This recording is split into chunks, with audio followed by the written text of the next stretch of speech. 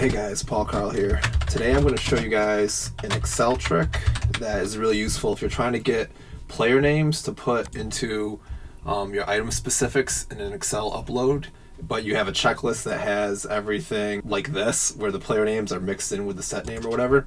There's an Excel trick we can use. What you're going to do is to start typing the player names for a few of them. So I'm going to do Bobby Witt Jr. here. And I'm starting in the middle because I want to make sure that I get the juniors for those cases, just so that Excel can see the pattern. And what you'll see here, what I'm going to do now is just hit ctrl+E, and it knows what the pattern is, and it automatically extracts all the names with the juniors and whatnot. You know, we got some SPs here, I don't need those. So I'm going to just do a find and replace, get rid of those SPs, and now I have a very nice clean list of the player names so that I can put that into my item specifics.